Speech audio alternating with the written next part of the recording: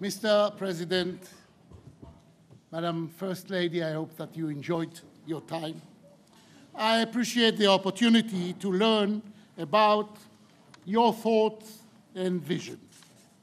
I believe that the unbreakable bond between us, along with your determination, will open up new possibilities for the State of Israel and the entire region. Mr. President, we are happy to see that America is back in the area. America is back again. You marked the defeating of ISIS as one of your top missions. This is most important objective. Israel will do everything in its power in order to assist you in this mission. Israel appreciates America's leadership under your administration in the action you took in Syria. There are red lines, as it happened in Syria, that must never be crossed. There is a price that must be paid by those who violate the most basic values that makes us human. Further action must be considered in face of the horrors that is still taking place on the other side of our border. Mr. President, the Jewish people returned to the historic homeland after 2,000 years of exile. We created a miracle, a technological miracle, an economical miracle, a human miracle. And even during our most difficult times, we never gave up on our dream of living here in peace with our neighbors. We reached a peace agreement with our neighbors in Jordan and with our neighbors in Egypt. But we have not yet achieved our mission of living in peace with our neighbors, the Palestinians, and with the rest of the Arab world. Our destiny, Palestinians and Jews, is to live together in this land, Mr. President. We must build trust and cooperation between us. But in order to achieve this, we need new ideas, new energy that will help us move forward together.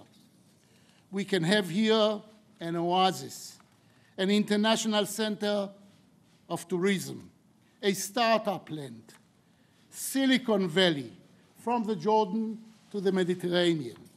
But we must be sure that we don't go to sleep with a dream and wake up with a nightmare, with Iran, ISIS, and Hamas in our borders. In order to dream, we need to be sure that Iran is out of our borders, out of Syria, out of Lebanon. I welcome you, and I welcome your willingness to help us move forward. We want to move forward. Mr. President, we want to move forward, and we must do it together with America. Thank you. Thank you. Thank you very much. And shalom. I'm honored to be in the great state of Israel, the homeland of the Jewish people. I'm awed by the beauty and majesty of this sacred and very holy land. President Rivlin, Mrs. Rivlin, thank you so much. Thank you.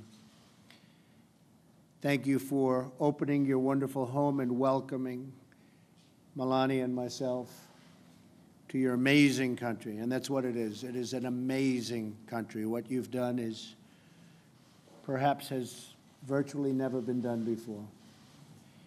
On my first trip overseas, I've come to this ancient land to reaffirm the enduring friendship between the United States and the State of Israel. And it will always be enduring. and that's number one to me. We are not only longtime friends, we are great allies and partners. We stand together always. This moment in history calls for us to strengthen our cooperation as both Israel and America face common threats from ISIS and other terrorist groups to countries like Iran that sponsor terrorism and fund and foment terrible violence, not only here, but all over the world. Together we can work to end the scourge of violence that has taken so many lives here in Israel and around the world.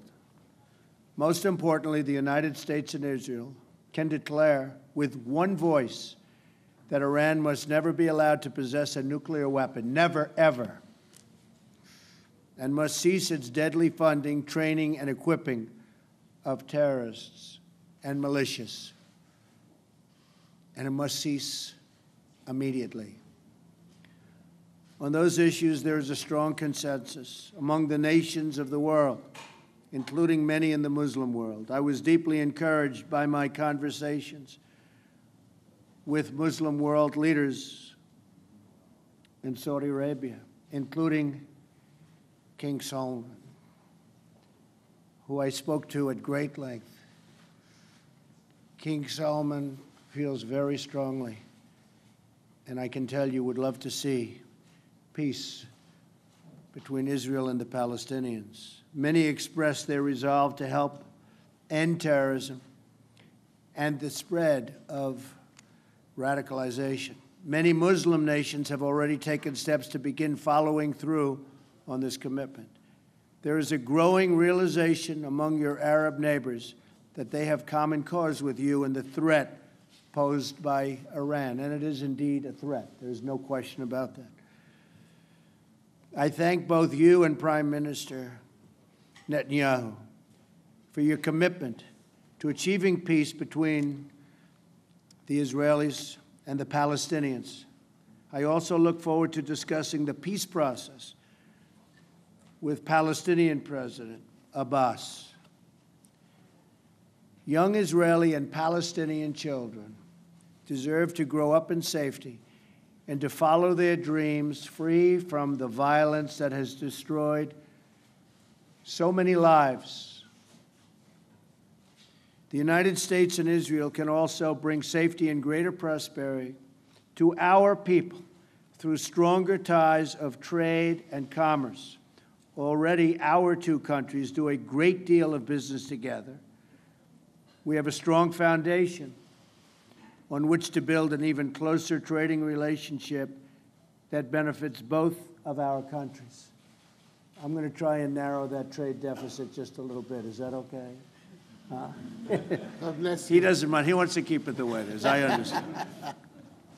Today, we have so many incredible opportunities before us, and my hope for this visit is that we seize every single one of them. I am thrilled to be here on behalf of the American people. I know Israel and America share the same goals, and I have great confidence that we can achieve tremendous success together. We can achieve all of our goals together. President Rivlin, I look forward to working with you and to seeing more of the sacred land and getting to spend time with the remarkable people of Israel. Thank you very much. Thank you.